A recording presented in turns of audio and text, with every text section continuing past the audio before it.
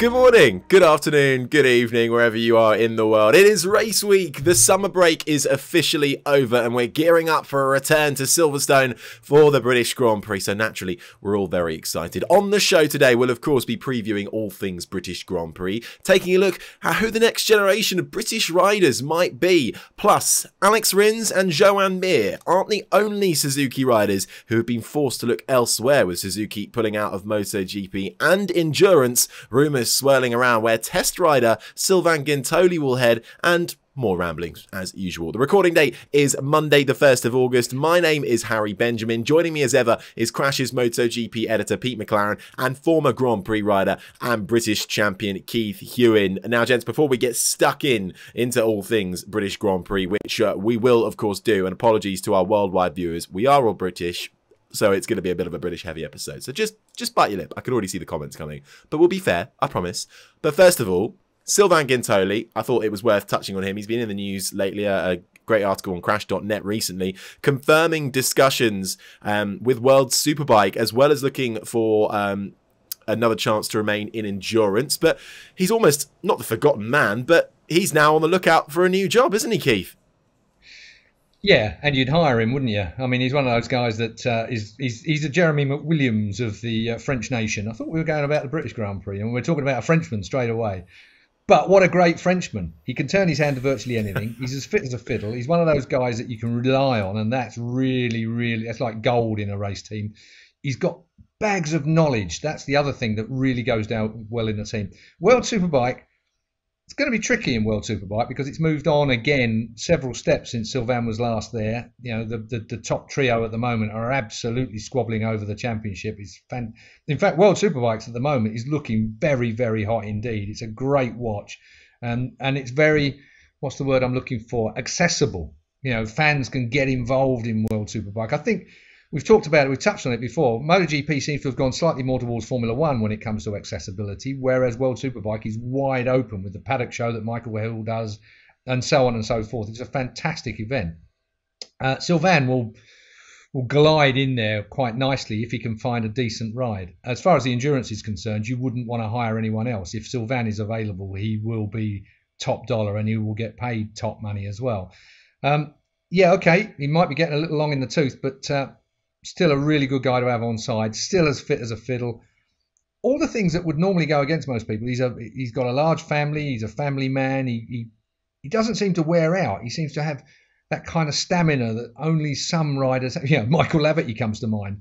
You know, Michael Laverty still rides a motorcycle really well, runs several teams, academies, God knows what, has a newborn baby. There are some of these guys that can do stuff that the rest of us would absolutely be worn out by, and I think that Sylvain is one of them, and you'd want to hire him. And I have to say that Sylvain is a superstar, but would have been a bigger superstar if he hadn't had that accident all those years ago when Brooksy wiped him at the hairpin at Donington Park on the warm-up lap. I mean, you know, he broke his leg so badly there. That held him up in his career at the time. But even that didn't stop him from becoming, you know, World Superbike champion back in the day. Great guy, really good fun, an asset to any team, I would say. It just adds, doesn't it, to the loss of Suzuki from the paddock, not just the race team, but also the test team. Sylvain, obviously, integral part of that, but also working with Tom O'Kane, very experienced crew chief, who's you know, the two of them working together with all of the Japanese engineers and European guys as well in that test team, bringing on the parts for the guys in the race team. And you know, they've done a very good job of it. Parts might not have arrived always as quick, some things like the ride height device as quick as of course the riders would like, but when things have arrived, they've been pretty good, pretty proven. We've seen the bike developing in addressing its weaknesses, the top speed and things like that for this year. So, you know, they've done a great job, and it's just a shame that is another aspect of what's been broken up by the loss of Suzuki. It certainly is. But Keith, he's a pretty nifty broadcaster as well, so hopefully he can stay in that role, considering it's his second language. We always enjoy hearing Sylvain's insights across a MotoGP weekend on the British coverage.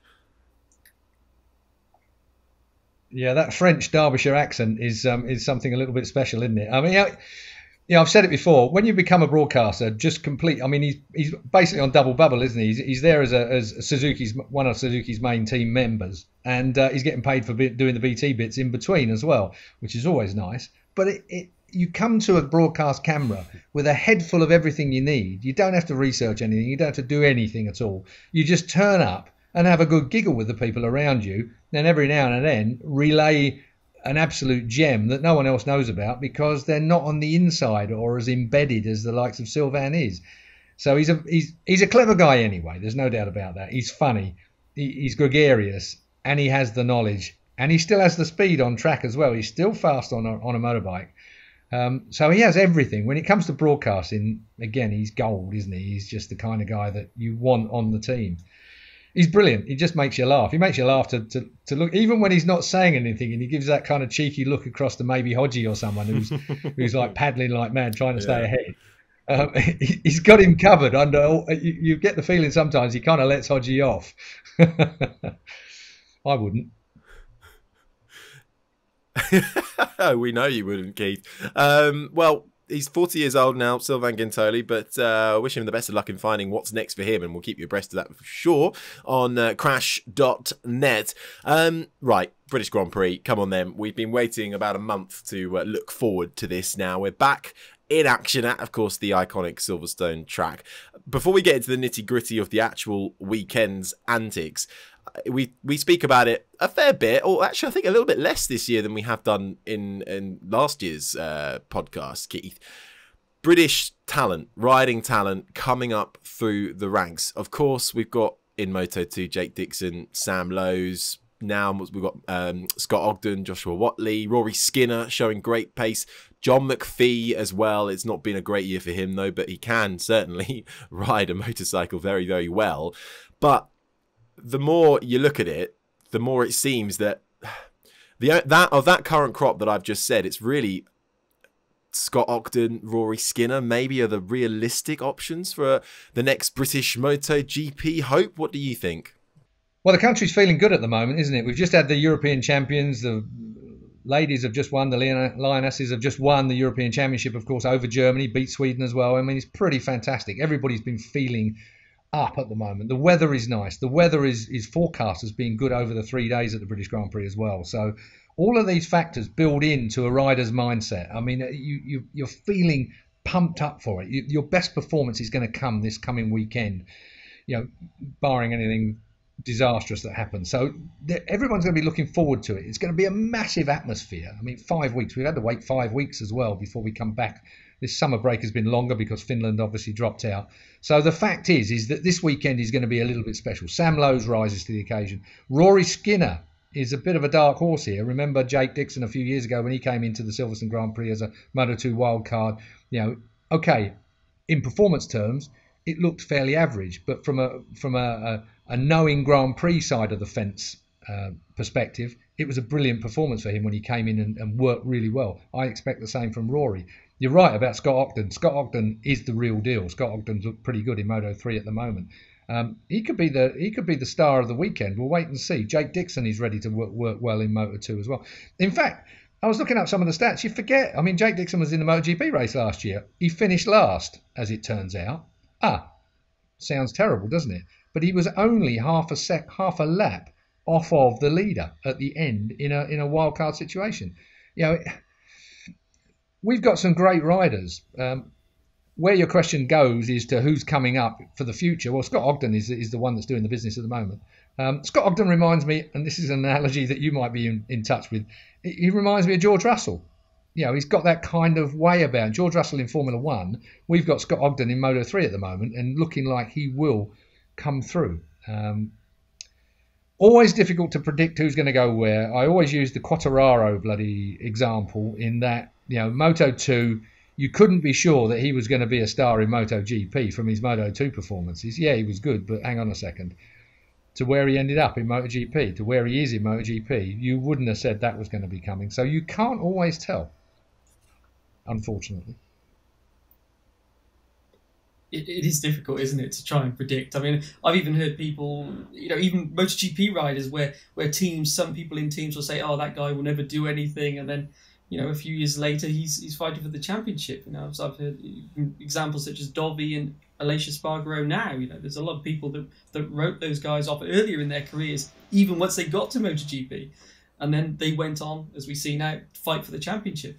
So yeah, very difficult. I mean, as far as the Brits, you've got to say, Jake Dixon is on form at the moment, and as you say, Sam Lowes though, he's a proven race winner as well. If he can maybe just come in a little bit under the radar, let the other Brits take a bit of the attention, I think he could be one to watch as well. And let's hope that Rory Skinner gets a solid weekend under his belt. He's got 2 races, hasn't he? So, a track that he knows, and gets to know the class, the team, the bike, the tyres, all these new things he's going to face, and can just sort of build up over those 2 weekends. So it's hard to know, as Keith always says, it's hard to know how a rider's going to react to that pressure of a home race and the expectation that comes with it. It must be really difficult. I wouldn't want to be in their shoes.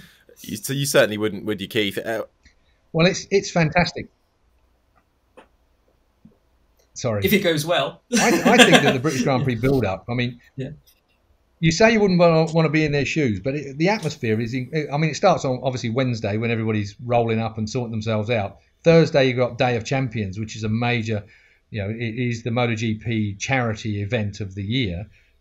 So you've got that build-up. There'll be a lot of stage operation going on there as well, and a lot of fans will be in for the Thursday, which is unusual for...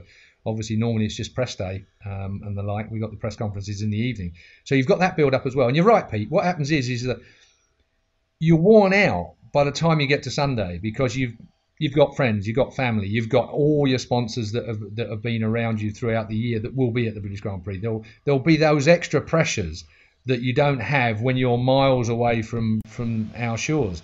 So the likes of Rory Skinner, though, he's used to that kind of pressure, even though it's a wild card situation for him.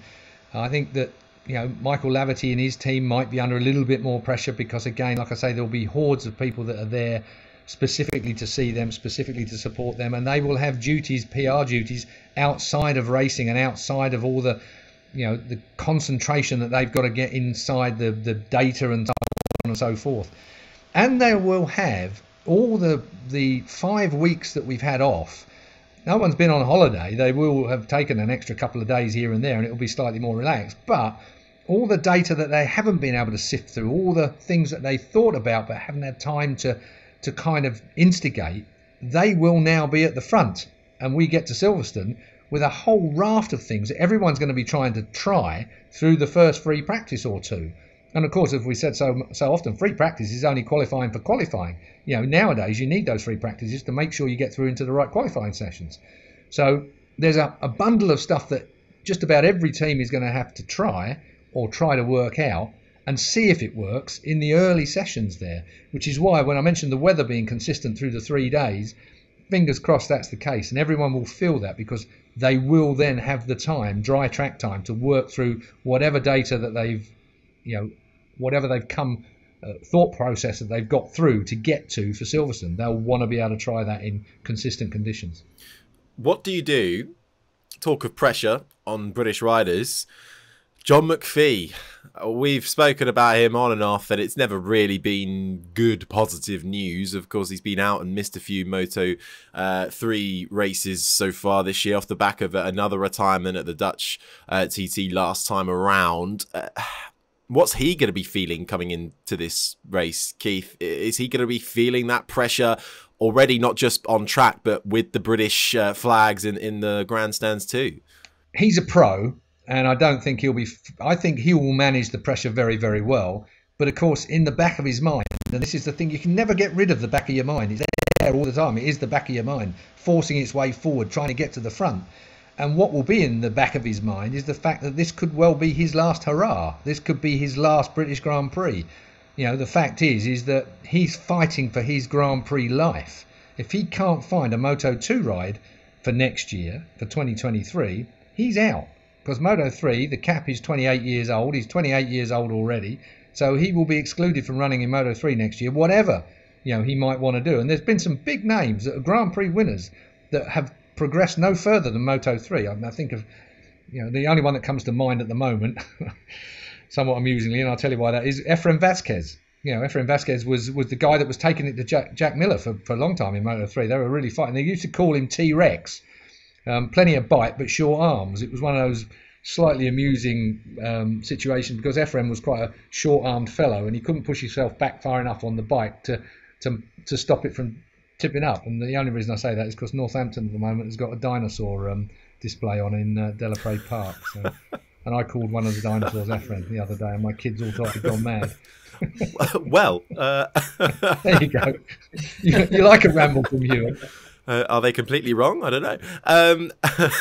Looking a bit more at this. No, exactly. Looking a bit more at this weekend, though. Round, what are we on now? 12 of the calendar. So we're well and truly past. Yes, they're well and truly past the halfway point. And what are we going to be expecting then this weekend from the track, from the riders? Who's got good performance there? We know Aprilia are stronger in the hands of Espargaro, certainly. Maverick Vinales making gains too. And of course, Aleix was on the podium here last year. Well, the big deal you've got this year, haven't you, is Quartararo is the man that's doing the long lap loop penalty. So he's already got a penalty coming his way after his shenanigans in Assen. So that's going to make a massive difference. I mean, where he's got to do that loop as well is it's a complex track. Silverstone is really fast, great racetrack from a riding perspective. There's nothing like fast stuff. Everybody loves fast stuff where it's all drifting about. Yeah, I understand that the fans are obviously a bit further back at Silverstone. It's one of those ones where you want to get closer if you can, but the problem is when you've got a fast track that the riders all like, you need more runoff. So you're going to be further back as a spectator in a lot of places. So it's a catch-22 type situation. But I think the Aprilia is going to be, if we do have dry weather throughout the weekend, which I really, fingers crossed, hope we do. I mean, I hate if it's going to be wet all week, then that's fine. If it's going to be dry all week, that's fine too. But it's when you've got those patches and the inconsistencies of track that make it more difficult, I think. And it can throw up an unusual result. I think Aleix Espargaro is looking absolutely superb for this weekend. I mean, I've said it 5 weeks ago when we were first coming off air from the last round. I think Aleix is race winner this weekend. I just think that he's going to perform so well. That Aprilia is looking the kind of motorcycle that will work at Silverstone really well. Quartararo, you would have expected to be in amongst it, but he's got that long load penalty to work through. And because racing is so tight now, to work your way back is going to be tricky. It's at what point does he take that long lap? You know, he's got to take it within a certain specified time. So it's going to be tricky for him, because if he's put out right in amongst all of the thick, he's going to want to qualify as fast forward as he can, obviously, to give himself as much of a chance. But it's whereabouts and at what point in the race that he gets to take that, where everybody else is, how close that is, whether he reinserts himself into the pack in an advantage, in a good position. Going to be really tricky. But I haven't got him in the top three. Well, hold your horses. Hold your horses on that one. We'll get there. But yeah, Pete, it's going to be a fascinating British Grand Prix, I think, especially with the time off. And just MotoGP's, I think, is in a fairly good place at the moment. There's been a lot of talk about there's more overtaking in World Superbike. The racing's better there. But MotoGP, the Premier class, they're trying all, the super performance bits and bobs on every single bike. And it's been pretty decent this year, you have to say. Certainly been unpredictable, isn't it? Yeah, it's not gone the way that I think people expected before the season began. And, Francesco Bagnaio's problems probably epitomise that. But, coming to Silverstone, as he says, Fabio Quartararo's penalty, it's also, apart from what it will set him back time-wise, is, how's he going to go into this weekend? Is he? We know he's angry. He was angry at getting this penalty, wasn't he? He feels this was an unjust penalty. Yamaha, his team, feel that way. Will he be carrying that anger into the weekend? That could work for him. It could work against him. It's going to be something that could be a factor. He's going to want to go out there and blow everybody away from first practice and prove that he's the guy to beat and that he shouldn't have this penalty and everything else. But as Keith says, qualifying now for him is going to be super important, and the start. Because it'll make a big difference when he takes that penalty, where he comes back out. And I think if you're Aleix, on the other hand, you've got to try and get that Assen mindset back, that nothing to lose mindset. Look how well Aleix rode in Assen when he just decided, my race is over, I'm just going to go for it. And it's easy to think, oh, well, he was just riding over his head. But he wasn't. He wasn't banging into people. He wasn't missing apexes. He just rode fantastically. And I think from his side and Aprilia's side, they need to kind of try and keep that mindset going.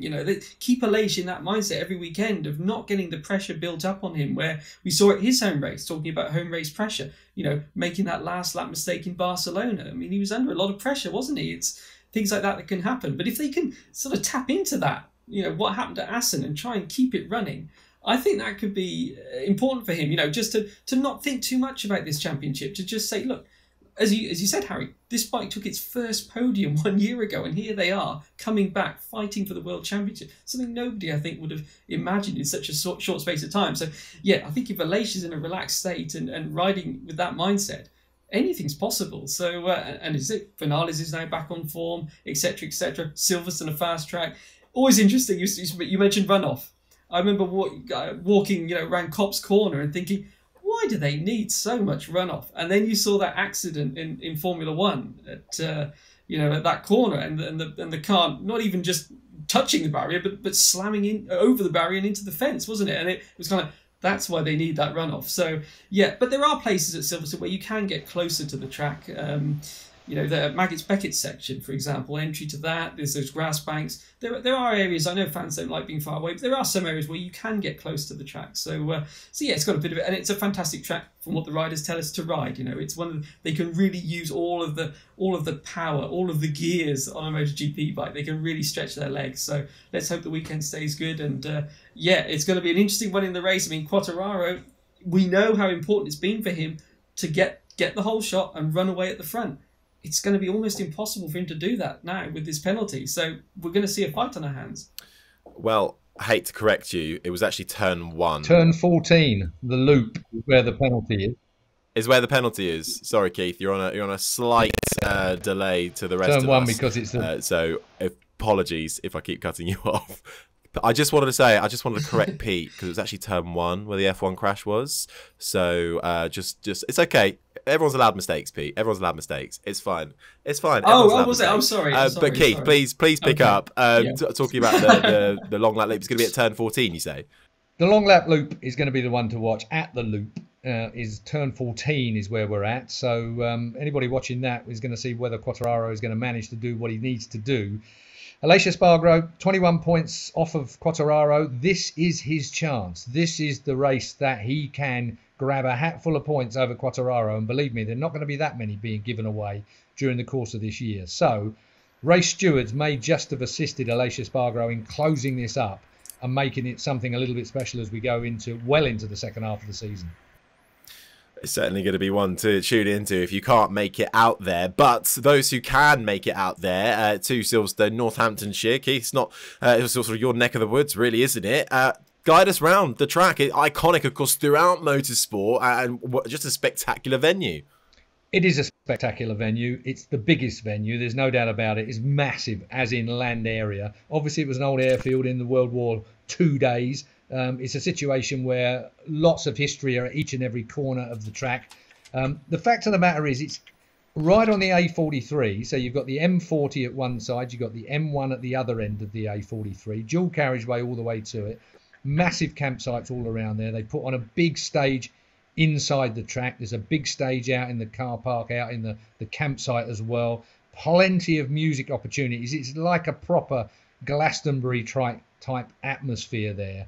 But when you're inside the track, you realise how vast it is compared with so many other tracks you go to, so many other Grand Prix tracks that you go to. Picking where you want to watch from. There are grass banks, as Peter said already. There are grass banks to watch from, or grandstands, if that's what you want. You will have a full, if you're there for the weekend, you will be worn out come Sunday night. And it's that kind of play. And if the weather's nice as well, there's something to do for everybody. The museum that's there, you can go and look at the museum. There's loads of entertainment going on every single night. Obviously, as I've said already, Thursday, if you're there Thursday, it's the Day of Champions, the MotoGP recognised charity that will be, giving us the usual stage performances from most of the riders that are very relaxed at that time. And you can catch hold of them for autographs and the like as well, outside of the usual paddock environment. So there's a lot to be done at Silverstone. I mean, it's a great racetrack. It is fantastic from a rider's point of view because it's so fast. It's not everybody's cup of tea. from a spectator's point of view because of the slight difference, because it's so fast. The distances, as I've mentioned, between the track and some of the fencing is a little bit further because it has to be. But I reckon it's one of the world's great racetracks, and it is certainly one of the biggest, if not the biggest event for me in the MotoGP calendar. Well, if that didn't sell it to you, it should have done. So we're looking forward to it. We're all going to be there, of course. Absolutely buzzing. Now, apologies for any technical issues you may have picked up on throughout this week's episode. We're trying to work through them. But because of those issues, we're going to make it a shorter episode. So we're going to go straight into our predictions. We're back. The leaderboard, as it stands, Keith in the lead with 10 points, but it's much closer. I'm second on countback with 9 points, and Pete's third, 9 points. So it's all teeing up to be a cracker of a second half of this season. Pete, I think you should go first because Keith's already alluded to what he'll do. So Pete, you go first. Okay, well, I'm gonna back Fabio to overcome his penalty, I think, but I think it's gonna be a battle. So I'll go Quartararo first, so repeat last year's win if you like, and Aleix second. I think it could be a close round. I hope we're going to see a great battle between them. And then third was a real struggle for me because you've got people like Vinales on form, but I'm going to go for Alex Rins. I think Silverstone is his track. It's one of his tracks where he just goes well there. That victory, last corner victory he had over Marc Marquez a few years back comes to mind, and Suzuki's won there with Vinales as well. So again, that was one difficult one. But yeah, I'm going to go for those three. The only thing I would add is anyone coming to Silverstone, if they'd like to see practice starts, head over to the exit of Maggots and Beckett's because that's the practice start area. There's a grass bank there. The riders will be off the racing line, so they're right by the fence. I always go down there at least once a year. Once a session, I should say, over the weekend. It's a great place. You never get tired of watching MotoGP bikes do practice starts. So that's the place to head to if you go to Silverstone. Get down to the practice start area as well. That's the kind of insider knowledge you need, isn't it, Keith? Right, go on then. You're up next, Mr. Huewen. Aleix Espargaro, I've said that for ages. I'm going to have him as number one at Silverstone. I think that the Aprilia and he are right on the right kind of form for that, coming back after the break. Bagnaia, second place. And then I had a real difficulty over Quartararo. I didn't know whether he would make a podium or not. But I think that Quartararo probably will force his way through in the third place. That's my view. So there's my top three. Unless it rains, then Jack Miller.